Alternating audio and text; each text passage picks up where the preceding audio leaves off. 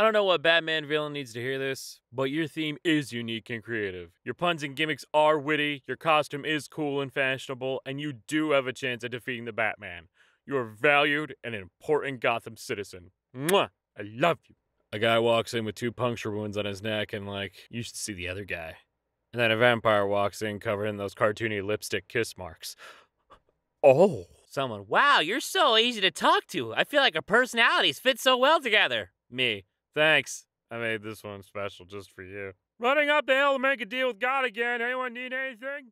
Radio's kind of wild, really. The first thing we did after discovering an ethereal field that permeates the universe is infuse it with music.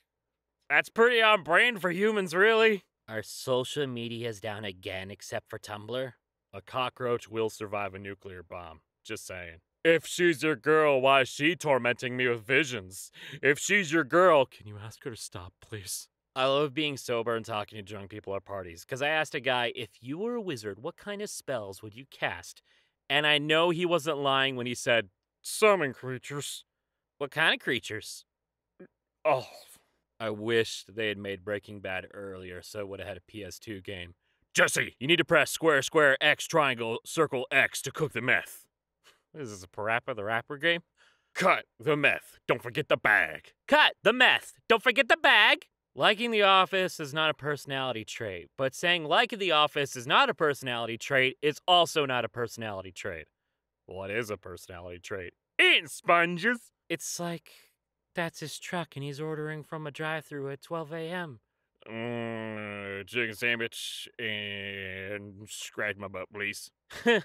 Not to scare anyone, but what the hell does Beyond in Bed Bath & Beyond stand for? Me. What's Beyond? Employee snaps my neck. Go find out. As a former Bed Bath & Beyond employee, I appreciate this. Yeah, what the hell and fuck are you implying, lady? See, you and I, we're like SpongeBob and Patrice.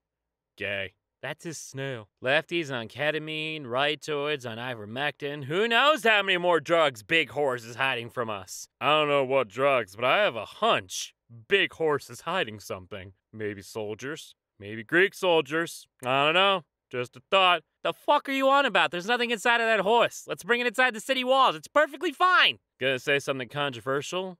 And it's that carrot cake is fucking delicious and probably the best cake flavor. Can I get a hallelujah? It is fucking critical that Gen Z kids rediscover the idea of posers. Posers and sellouts.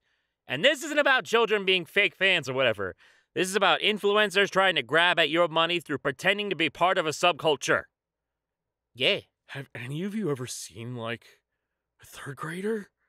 I can't believe they make people that small. Oh, just wait till you see the next size down. Yes, that's right. There's people smaller than 3rd graders. It's insane. My favorite tease is, okay, noun boy. It's just so good. Okay, noun boy.